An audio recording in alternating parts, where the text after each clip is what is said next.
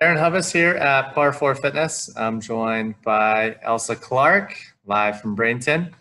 We're going to be talking about periodization today. And why is it important to not just you as a golfer, but really any athlete that we work with? So thanks for joining us today, Ailsa. Thank you for having me. So let's just kind of dive right in. I know one of the things that we always talk about is, okay, what's the season like for a player?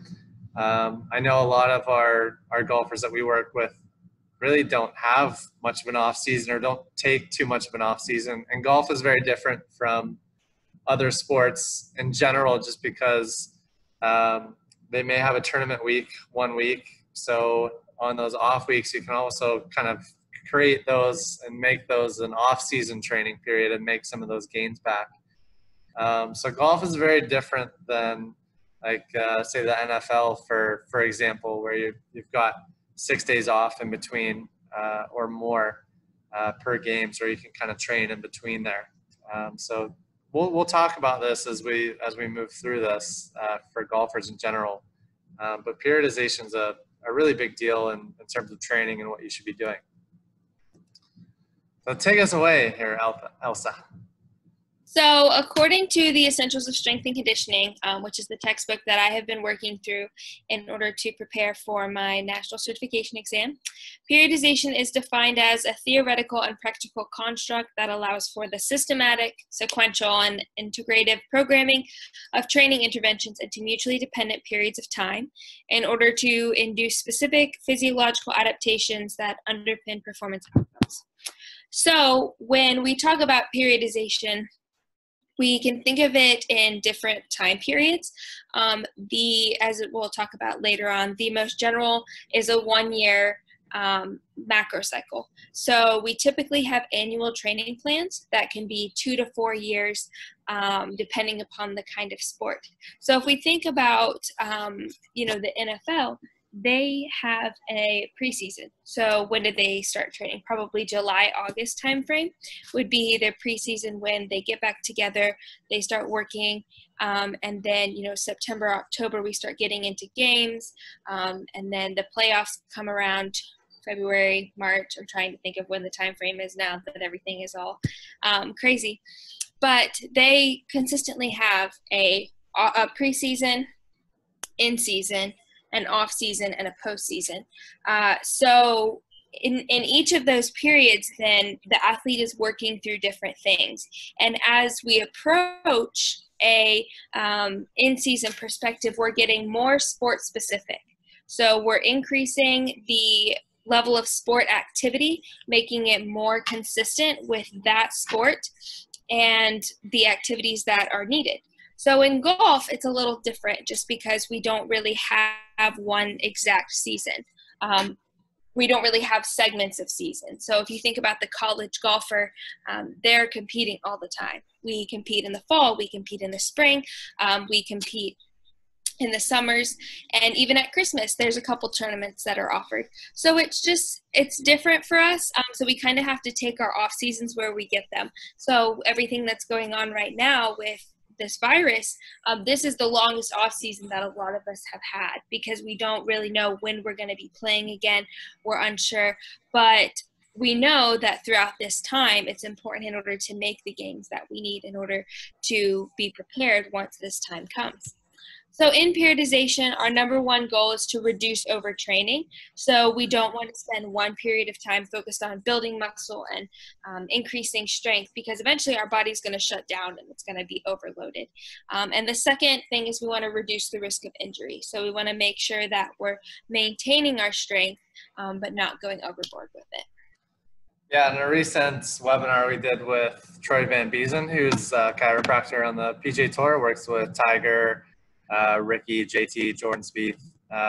He's saying that recovery is really the biggest thing that they're advocates of on the PGA Tour, and it's something that the PGA Tour players have really picked up over the last couple of years, whether it's looking at like the Whoop wristbands and heart rate variability, looking at inflammation factors and things like that that are going to really indicate what level is that athlete operating at, and how well are they recovered? And that goes into the overtraining and also reducing the risk of injury with these athletes that don't get much of an off season. So something to keep in mind as a recreational player as well. So there are three theories behind each understanding of periodization, if you will. So the first one is going to be the general adaptation syndrome. So the general adaptation syndrome is combined of 3 stages. So we have an alarm stage, a resistance stage, and an exhaustion stage. So when we think about this, the alarm phase occurs as our initial response to exercise. So as we're exercising, we're accumulating fatigue, we're accumulating soreness, we're accumulating stiffness in our bodies.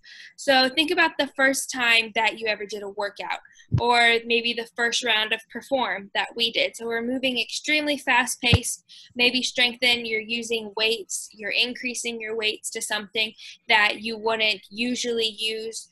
So your body is going to be fatigued. It's going to be more tired. It's going to be a little bit more sore. So that's going to be the alarm phase. Your body's telling you, hey, I'm sore. This is what happened. And then we're going to move into the resistance phase, which is where the body is going to adapt to the stimulus and able to return to normal functioning capacity. So let's say we're doing bicep curls with 2 10-pound weights. We got a 10-pound in one hand, 10-pound in the other. We're doing bicep curls. We're able to do 12 reps consistently. And so then the next time we're going to go up in weight to 15, but we might only do 8 or 10 reps. So as we're doing this, then our body over time is eventually going to become accustomed to doing this additional weight. So the 15 pounds is going to become the 10 pounds. And then when we go to 20, it's going to happen again. So that is our resistance phase. And if the training is properly structured, then we're going to increase our level of strength. We're going to increase our level of performance. However, if the stress continues for an extended period of time and our body's not responding the way that it should be, it's going to go into this exhaustion phase. So this is where the body responds negatively to the stressor.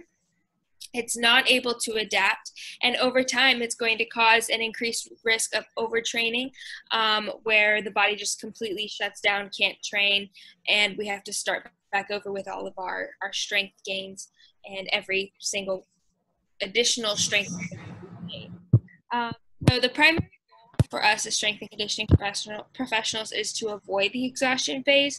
So we don't want to do that. We want the body to continue to understand and to continue to respond in the proper way that we want it to respond. The second theory is the so the magnitude of the workload, the more fatigue that we're going to experience. So if we go back to the example of the dumbbells, we're increasing from 10 to 15, we're increasing the stimulus, we're increasing the magnitude of the workload, and eventually our body is going to get tired. And the longer that we delay this fatigue, the longer that we delay the body, the more, the less chance our body's going to recover at a faster rate. So our third theory is called the fitness fatigue paradigm. So for every training session we're going to have fitness and we're going to have fatigue. So if we go back to the general adaptation syndrome where we're talking about the alarm resistance phase, then as we increase our level of fitness, so as we're increasing from the 10 pound to the 15 pound, we are increasing our level of fitness. But in order to do that, we're also going to increase our level of fatigue. However, when we increase both of these, our state of preparedness decreases, because in order to increase our level of fitness, our performance is going to be reduced at first until we become accustomed to the phase, we become accustomed to the level that we're lifting, and eventually our preparedness will increase over time. Right. So basically every session doesn't need to be to complete exhaustion.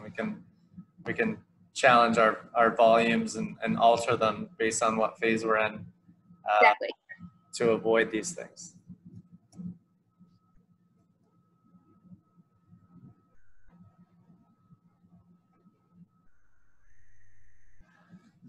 So this is an example from the textbook So when we go through periodization, we have these different periods of time. So a multi-year plan could be 2 to 4 years, but typically we follow an annual training plan. So when we break it down, one annual training plan is composed of multiple macrocycles, and then each macrocycle is composed of multiple mesocycles, so on and so forth. So, in the annual training plan and the macrocycle, they can be considered very similar, but both of them refer to the preparatory, competitive, transition periods. So that if you think about it in terms of a football player, that would go back to your preparatory would be your preseason, competitive in season, and then transition would be the postseason and off-season time period. So then when we break this down to a mesocycle is typically 2 to 6 weeks. However, it can be longer, can be shorter. It just depends upon the kind of training that the individual is doing. So let's say our mesocycle is going to be 4 weeks for the PGA Tour golfer who's on the road. So during this time, he has to understand, okay, during this time, my mesocycle is going to be broken down into different microcycles. So I'm going to have one microcycle where I'm constantly playing 4 days in a tournament. And then Monday, Tuesday, I'm going to go a little bit lighter in my microcycle, several days of training focused on fundamentals of the golf swing in preparation for the next weekend whenever he starts back going. And then we can divide those into training days and training sessions. So a lot of PGA Tour players, when they're on the road, when they're in competition season, they might work out once in the morning, whereas on the days where they're not playing or they're only practicing, they might work out in the morning and at night. So those can be your training sessions combined to create your training day. Yeah, some great advice for just the athlete looking to maybe decide how they want to look at their year. I know when I get a professional in the studio, I'll always go through the entire year. I mean, that's basically our first conversation. What's your schedule going to be like? And oftentimes there's a lot that's up in the air with the players that we're working with. Around mini tours, there's a lot of different qualifiers and the sorts like that. And I know you as a college player go through some of the same things. So you plan out a year, but that sometimes changes. So you have this general sense of what the schedule is going to look like. But it could change from week to week, even based on what you're qualifying for and what you're taking the time on. Exactly. So this is flexible, but use this as a general plan to basically guide you throughout your training cycle as well. So in regards to the periods of periodization, we have a preparatory period, and within the preparatory period, there's a hypertrophy and a basic strength phase. And then we move into first transition, which is going to be a strength power phase, and then competition period, and then second transition, which would be active rest. So our preparatory period is considered our off-season period. So for right now, for the golfers, this time can be considered our off-season, where we're still trying to develop a base level of conditioning to increase our ability later on down the road to have more intense training. So typically, as we progress through, and I'll talk about this a little bit more in the slides, but as we progress through from off-season to preseason to in-season, our training is going to get a little bit more intense from off-season to preseason. And then as we go into competition, we're going to back off a little bit on the conditioning and focus more on the sport-specific movement of it. So we're going to start off with lower intensities here and higher volumes. So this is just an example of different percentages that we can use as an example of intensity and the number of sets and reps for the athlete in regards to volume. But within our hypertrophy phase, hypertrophy is typically the first couple weeks of the preparatory phase. Our main goal here, we want to increase our body mass and we want to develop an endurance base. So we're using this time to prepare for later. And when the basic strength phase, we want to increase the strength of muscles that are essential to primary sport movements. So for the golfer, we might be focused more on the lower body, focused on building the quads and the hamstrings. Whereas for a weightlifter, they might be doing full body. It just depends on the sport and the kinds of muscles that are required in order to generate the best power in each sport. Yeah, that can vary based on the weakness of the player as well. If they've got something that's maybe more injury prone than another player, then you can kind of tailor your training based on the individual athlete too. Exactly. So when we go into the first transition period, our primary goal is shifting our strength and its translation into power. So we're transitioning, this period of time serves between off season and competition. So as we go through this, we're eventually going to reduce our volume, reduce our intensity in order to have that period of time at the end where we can recover before entering into competition phase.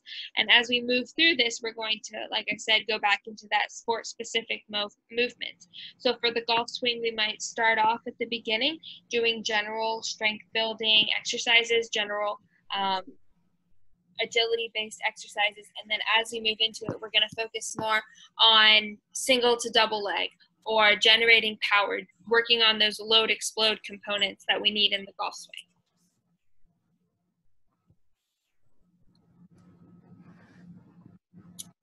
Once we reach the competitive period, so we could think of the competitive period as for golfers as the summertime. If you're a college golfer, competition period is kind of all the time. But if you're a summer golfer or if you're, a PGA Tour player, they really want to play their best golf between the months of April and July. Those are when the majors are. So those are considered their competition periods. So here we want to increase our strength and power by increasing level of intensity and decreasing in volume. So we're going back to that fitness fatigue paradigm. Every single exercise training, we're going to increase our level of fitness, but we're also going to have an increase in the level of fatigue.